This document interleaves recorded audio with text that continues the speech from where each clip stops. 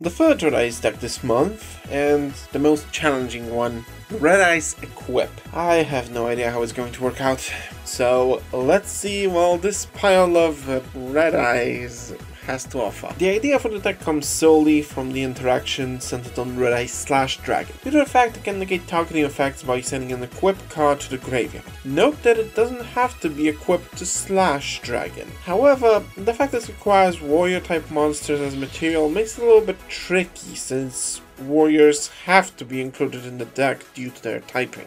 You could say the deck needs a token warrior guy.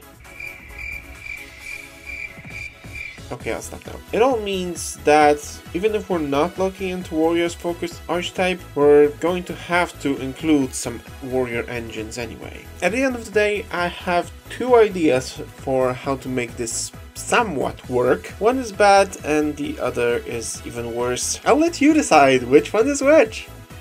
And first we start with this thing, I guess?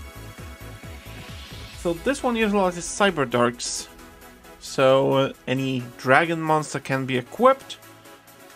And we're also playing Phantom Knights and some Destiny Heroes with Necro Gardener as materials for our Red Eyes / Dragon. So let's go through the card by card.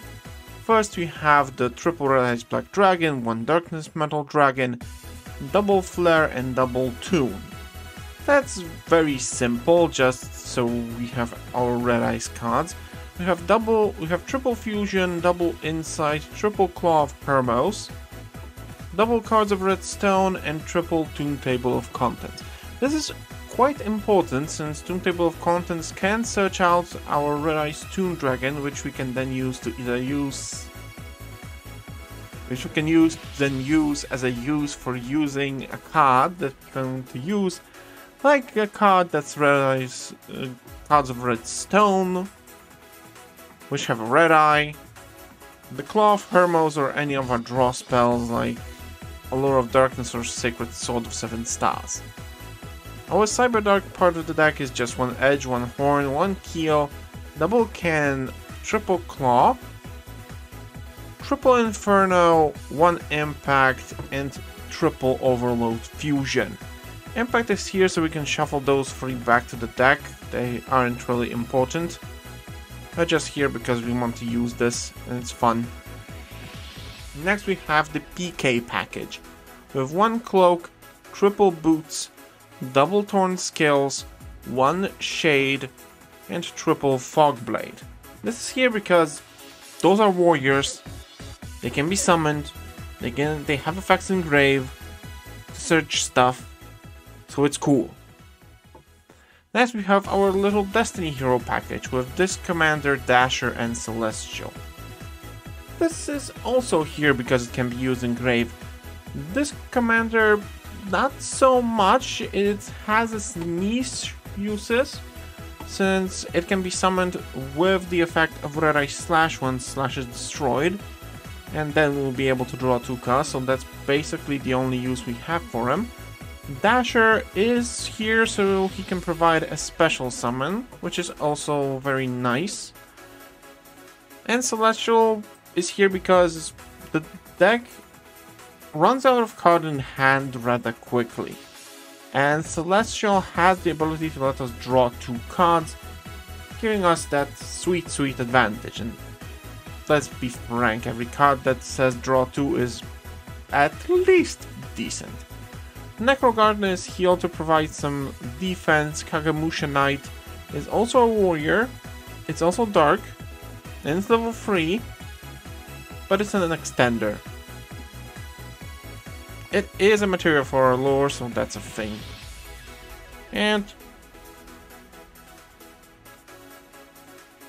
triple Ash Blossom to provide some hand trapping. For our extra deck we have 1 Cyber Darkness Dragon, which is the big boy Darkness Dragon. I would love to play the Cyber Dark and Dragon, but it's not yet released in the TCG. We also have double Cyber Dark Dragon, 1 Red Eyes Black Dragon Sword. We're taking a page from the Beatdown deck because this is also an equip spell. double Red Eye Slash Dragon, 1 Appaloosa, 1 Unicorn, 1 Rusty Bodish, Cherubini, Cerberus, Phoenix, double Anaconda, and a Lynx Spider because we have a normal monster in Shade Brigandine. So yeah, that's this Red Eye Cyber Dark Doohickey. And let's go to the other deck.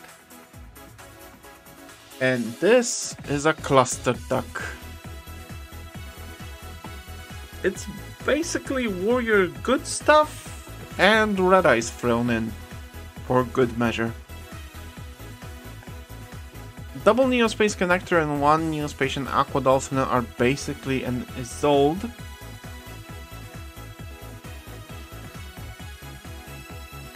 Double Hero Kid is my favorite target for Isolde to summon.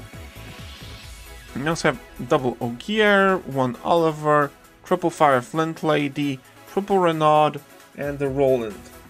They're most of the time extenders, mostly Fire Flint Lady and Renaud, and the rest can just equip themselves to a warrior monster on the field.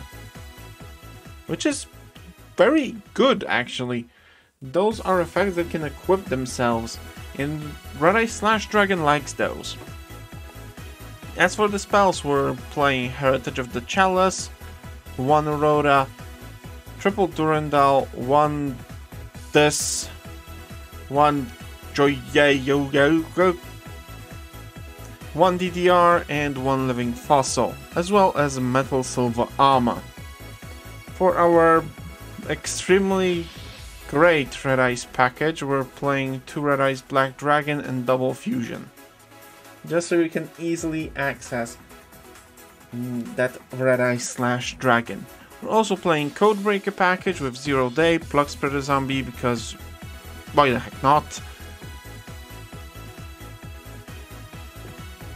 Triple Ash Blossom and Infinite Impermanence. For the extra deck, we're playing double Slash, double Charles, 1 Oliver, and double Roland. We also have Access Code Talker, Powerload Ogre, Virus Berserker, Draco Masters, Virus Swordsman, 1 Isolde, 1 more Isolde, and a Verte Anaconda. I have no idea how this would work, but I'll now show you what I will be playing on stream. This might seem a little familiar because it should be. It's the Red Eye Cyber Dark Dragon I talked about earlier.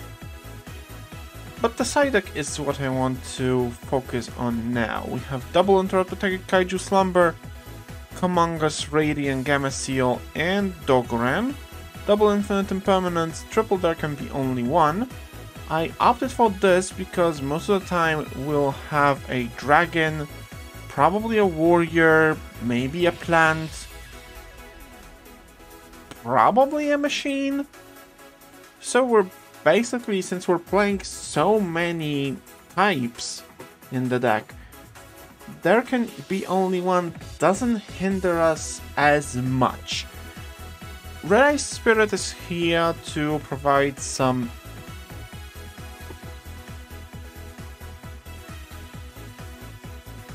recursion, so we can summon monsters back from the grave, most likely Slash Dragon, since if it's properly summoned we can just get it back. And then I'm not very proud of this, but I didn't know what to place here. I placed Dark Magician and Dragoon in the extra deck, in the side deck. That's pretty self-explanatory. We're already playing Red Eyes, we already have Fusion, so playing Dragoon in the side, maybe it's somewhat of a smokescreen on my part, since if the opponent will see those Cyber Darks, those Slash Dragons, Destiny Heroes, Phantom Knights, he won't expect me to summon Dragoon. That is my basic understanding. That's how my train of thought is going. But we'll see how this goes in the stream on Sunday. See you then.